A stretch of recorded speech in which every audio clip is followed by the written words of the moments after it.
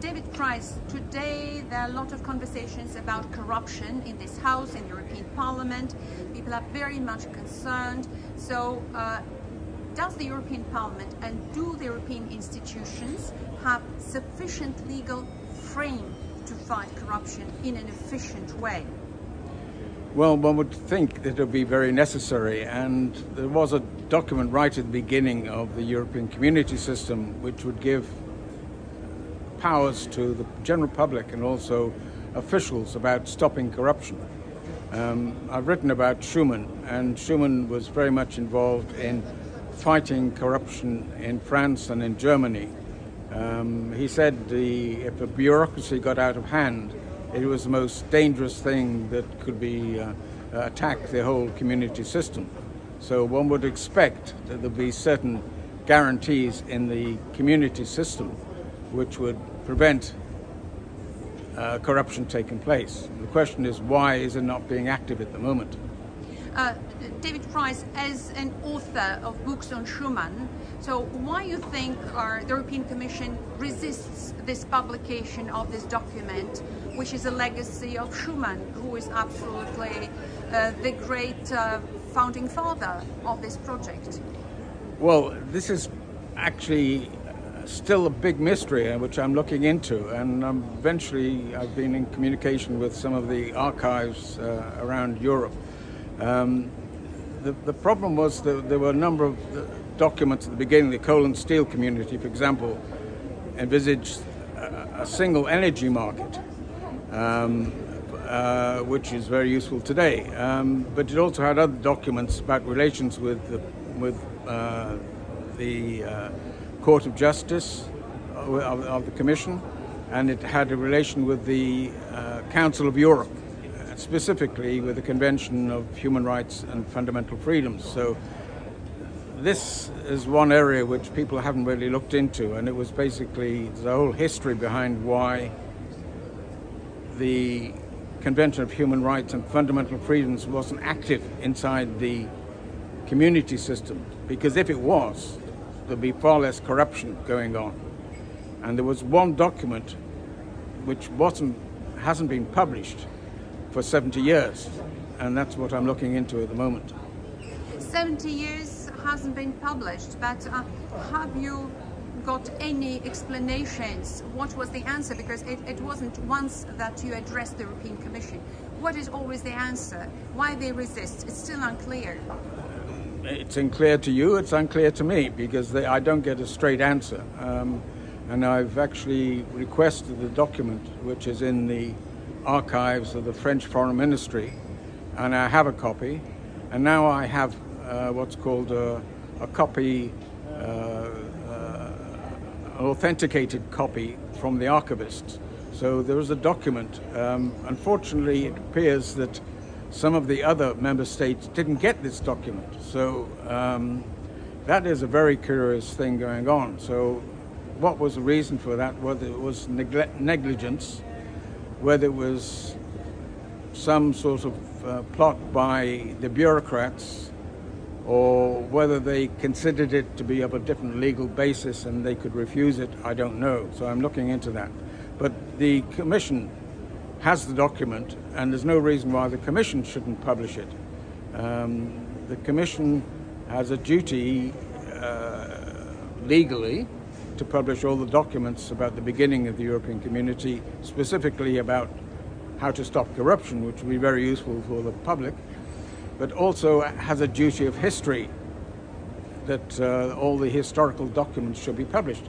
They not only refuse to publish this particular thing, which is a treaty, but also have refused to publish the Schuman Declaration in full. And that's even more curious, because that's just a speech. So, sorry, David Price, would you like to say that, in the other words, that there is a deficiency of transparency, actually, because the European institutions, they establish themselves, or they have this image of absolutely transparent and open to people and democratic institutions, that from what you say one might conclude that there is a serious deficiency of transparency even in historic period of the institutions? Yes, well, I mean, I've been taking it through to the Ombudsman quite a number of times over a period of 10 years, so it's not something which is, you've had time to cogitate and meditate a proper answer, but last time I got an answer which said we don't have enough room on the Commission website to publish some of these documents, which are about, 2 or 3 pages long. So that's the level of argument they've come up with at the moment. It's totally inadequate.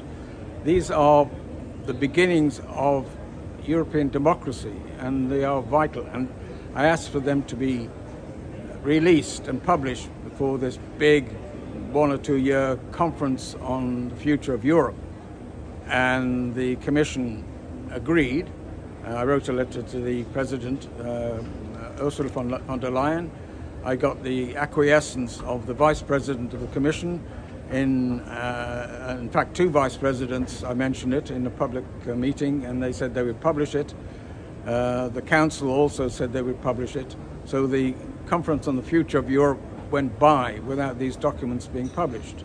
I mean, that's a very curious operation. Why something couldn't be published and discussed in a conference on the future of Europe dealing with democracy. So is there a lack of legal instruments to impose this publication on the Commission? So what can help to bring this light on this historic document? Yeah, there are 2 aspects. One is political and the other is legal. So my question is, was it a political refusal, or was it the legal department who realized these are important documents and would cause a wrecking ball to the silence and corruption which is going on behind closed doors? I don't know. I mean, that would imply complicity in some of these things. The Commission is doing a lot of things. In fact, all the politicians, the national politicians, are getting away with a lot of operations which don't really comply with public agreement. They had treaties which the public disagreed with, and they passed them anyway. For example, the so-called constitutional treaty was roundly defeated in France and Netherlands, and some other countries weren't allowed to have a referendum, and yet the same articles were reproduced in the Lisbon Treaty word for word. So, I mean, that is not only something which could be brought up about lack of human rights, it's actually totally contrary to human rights when you bring in something which the people have refused. So do you have still hope after so many years of efforts that you can attain your goal, and this very crucial for European democracy documents can be published? It's inevitable. It's that, a motor of corruption, a machine of corruption can only go on for a certain period of time, and then it runs out of steam. And the people have been talking about the democratic deficit for decades, and now we're getting into very serious business. We have a major war going on in Europe, which should not have happened if we'd had the proper institutional arrangements. So now we're getting the consequences of institutions which some of them have really got out of hand, and then they're no longer within democratic ambit.